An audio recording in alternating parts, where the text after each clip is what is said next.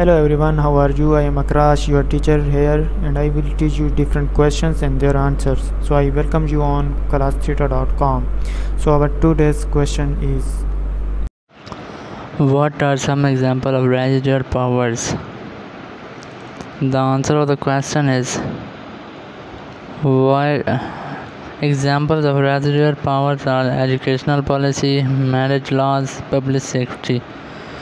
So that's the correct answer of the question. If you have any question, just leave a comment. I will be answering you as soon as I can. Thank you very much for watching the video. Please don't forget to like, share and subscribe our channel. Until next question, bye bye.